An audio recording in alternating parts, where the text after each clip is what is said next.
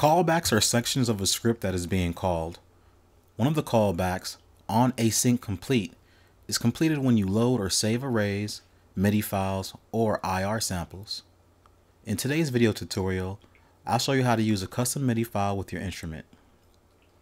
And never miss a tutorial by subscribing to our YouTube channel at youtube.com/ADSR Some other useful information about callbacks is that they all start with on and then the callback name, and they end with end on.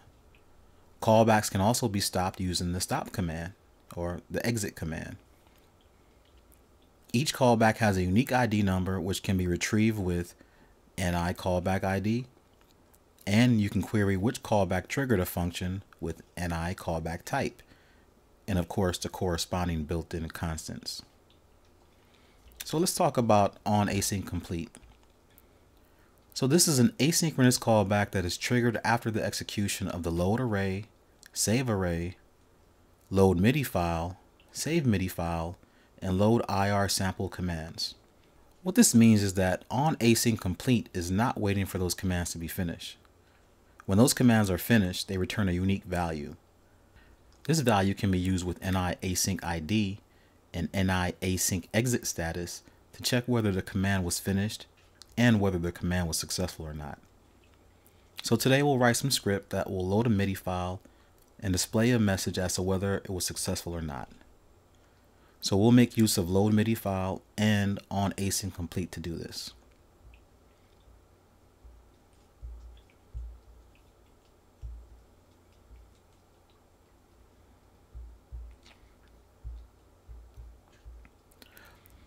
Okay, so of course we start with on init. For this one, we don't need a perf view, so I'm going to skip make perf view. I will set my script title though.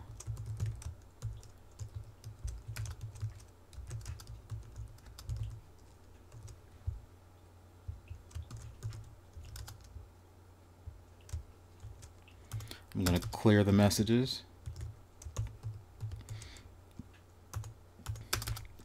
Now the first thing I'm going to do is I'm going to declare a variable to hold my ID of my MIDI file once it's loaded. I'm also going to declare a button that I can press to actually load the MIDI file.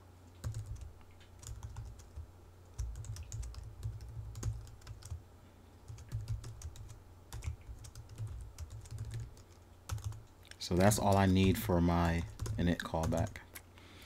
Okay, so next is a UI control. So this is actually the button.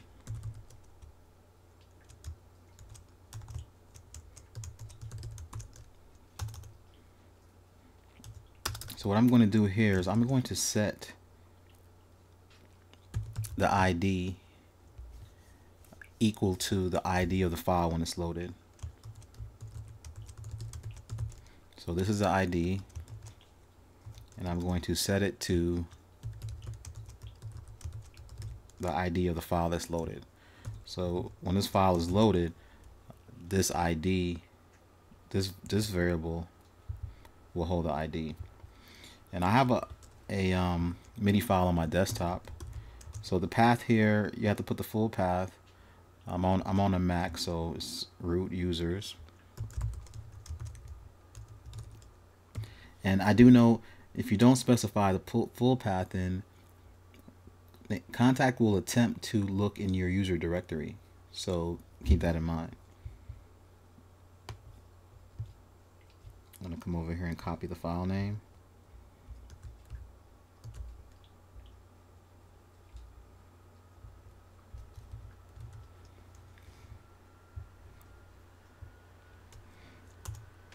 Okay, so next what I'm going to do is I'm going to tell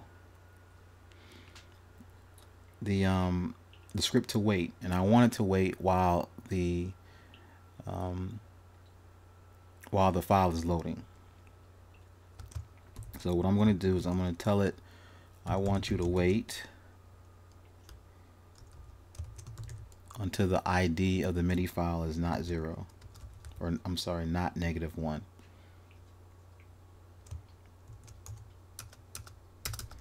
And when it's not, it's going to wait. And when it is, it will stop waiting. And that's the end of the UI control callback. Now for on async complete.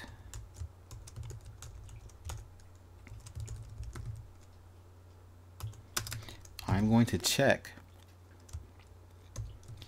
if the async ID is equal to the ID of the MIDI file that I loaded. So if it is,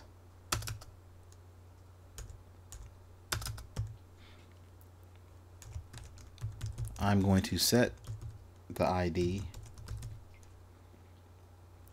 of the loaded MIDI file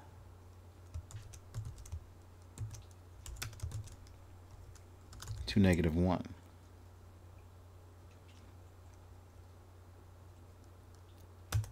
I'm also going to check to see if NI async status, or I'm sorry, exit status is equal to 0. So if it's equal to 0, what this means is that there was an error. That NI async status returned an error. So if that's the case, I'm going to tell the message to display an error.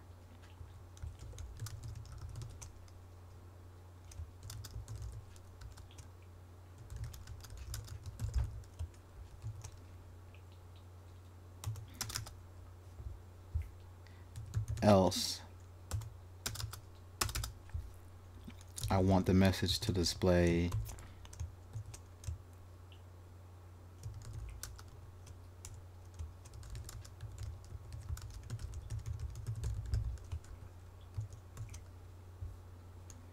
all right, I'm going to end the if,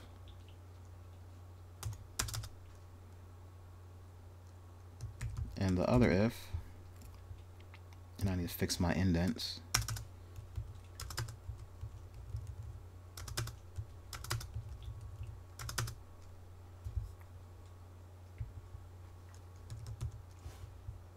And I'm going to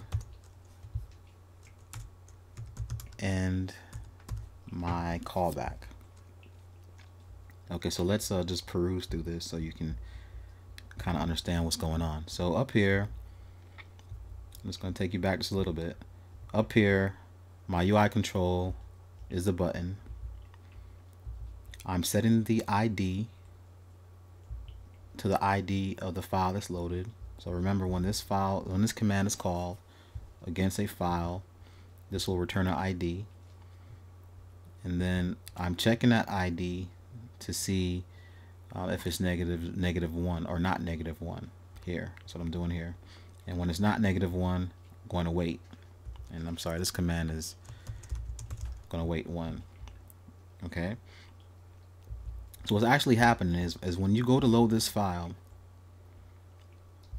this ID, this load file ID, doesn't equal anything, or it equals -1.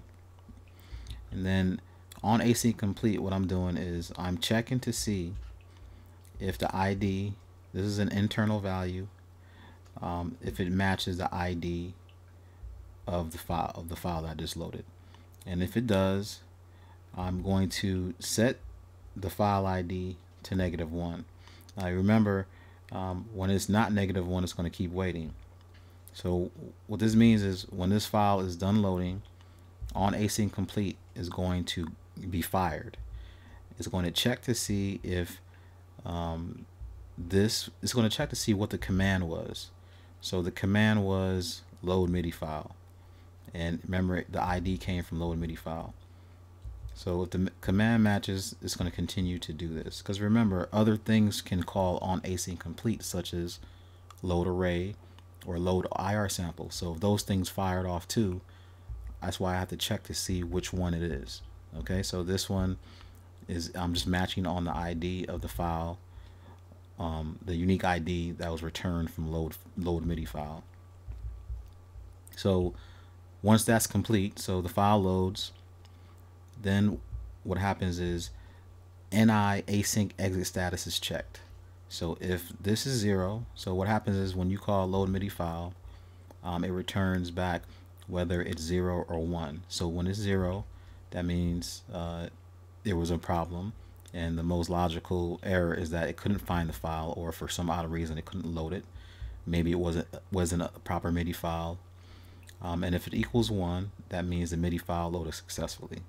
Okay, so that's what all of this means. I'm going to hit apply, and hopefully there's no typos in here. Okay, so there is one.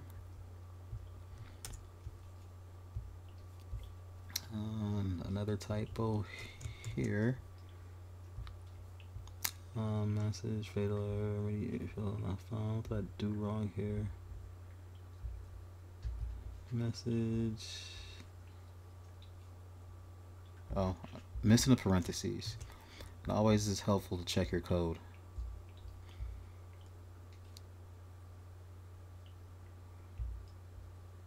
Oops, more typos.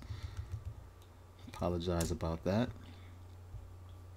Alright, so as you can see, the script is fine, no problems, and just check the message section here. So I'm going to press load button, and the MIDI file loaded successfully. So what I'm going to do is I'm just going to change the file name here so you can see what happens when it can't find the MIDI file. So I'm going to press the button to load it, and voila, fatal error, MIDI file not found. I'm going to change the file name back. MIDI file loaded successfully.